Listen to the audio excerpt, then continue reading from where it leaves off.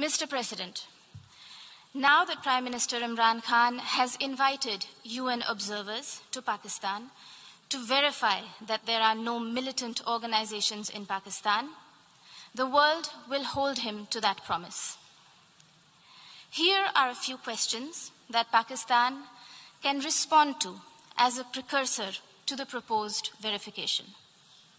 Can Pakistan confirm the fact that it is home to 130 UN-designated terrorists and 25 terrorist entities listed by the UN as of today? Will Pakistan acknowledge that it is the only government in the world that provides pension to an individual listed by the UN in the Al-Qaeda and Daesh sanctions list?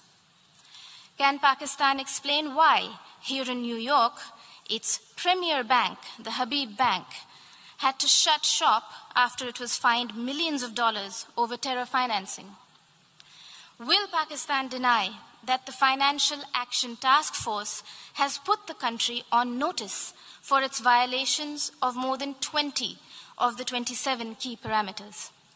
And finally, would Prime Minister Khan deny to the city of New York that he was an open defender of Osama bin Laden? Mr. President, having